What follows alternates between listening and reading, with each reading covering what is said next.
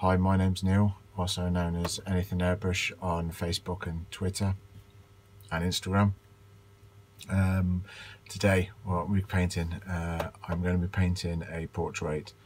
This time it's for charity, and it's on a piece of 3mm ply, which is the top of a cigar box guitar, so it's pretty cool. The person that I'm painting is a guy called Rico Rodriguez. I believe that's how you pronounce his surname. He was a trombonist, if that's the right word, for the specials, but also session musician for various other artists throughout his career. And so I'm painting that. So I'm going to do it in real time for some of it, not all of it, because this is it. As you can see, I've penciled in and that, so no prep work, just straight on. Right, there we go. Sorry, I seem to have made a bit of a cock up with my recording. So I'd pressed the button and I thought it was recording, and it clearly wasn't. So as you can see, I've started. It's just the smoke black.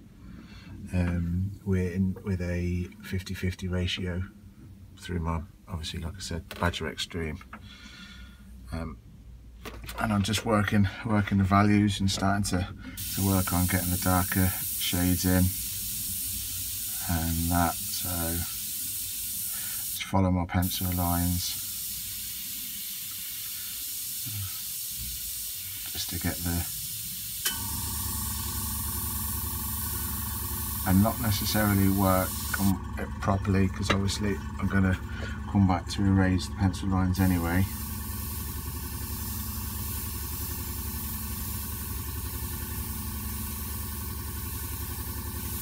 So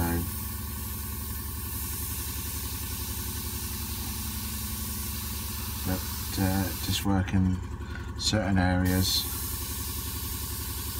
and just starting to gradually build up your picture,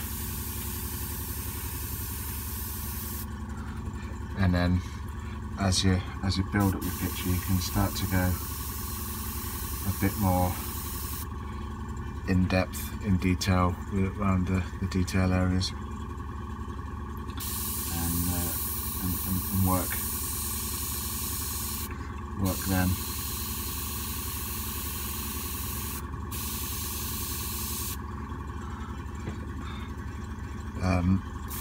What I'm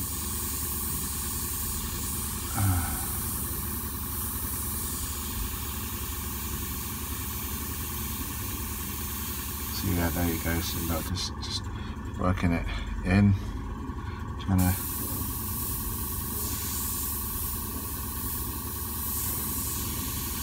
gradually build up the depth, which is that's why I always use smoke black, because that way then I don't go in too heavy, and I can work the values a lot better.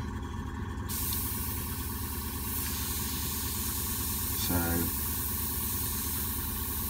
and I can go in reasonably dark, and then if I need to pull back a little bit, I can just give it a subtle paint and then go back over it and work on it to get.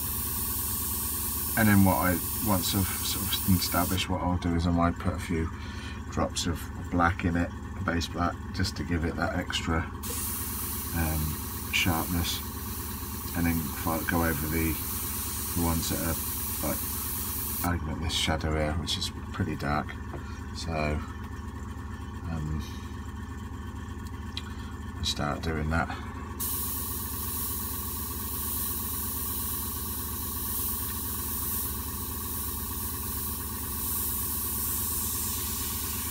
I don't know whether this is at all useful for anybody. I hope it is, and anybody that watches what I do, I hope they enjoy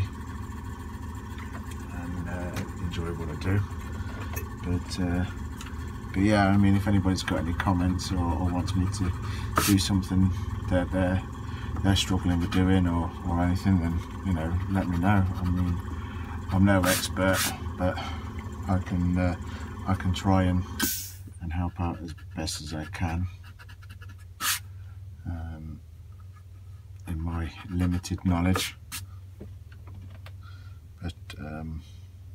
But yeah, you can see what I'm doing, working the values, building it up, jumping around all over the place, getting a bit here, a bit of the eyes, nose on his hat. So, you know, just because that's how I work, and that way then if I do make a cock up, then it ain't too bad.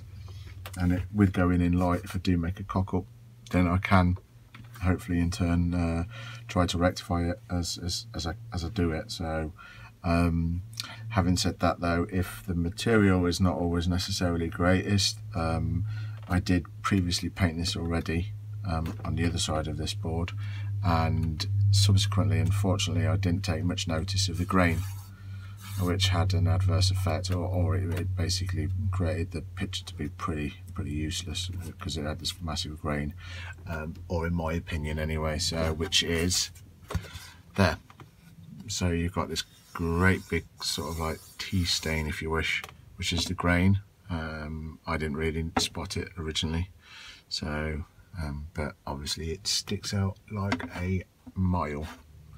So wasn't happy at all. So hence the reason why we start on that side now. So it is that. I'll hopefully, I'm going to put you on time lapse, and we'll see how it goes from there.